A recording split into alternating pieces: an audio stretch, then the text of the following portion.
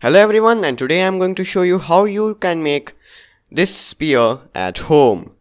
So you will need scissors, tape, a pencil, cardboard, aluminium foil and black paper.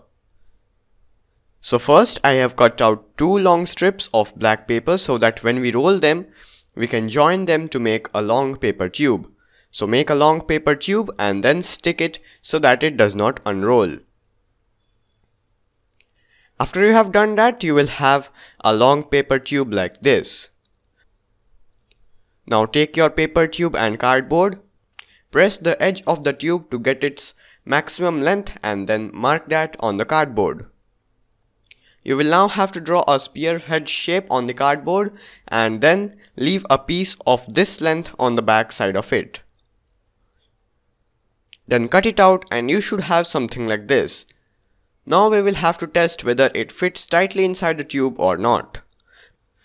Make some adjustment to the extended piece if needed. It should fit tightly inside the tube. Now remove the cardboard from the paper tube and cover it with aluminium foil.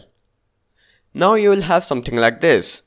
Now you will have to place this cardboard spearhead inside the tube again like this. And there you go, we have now made a spear at home. So I hope you enjoyed this video. Thanks for watching and please subscribe.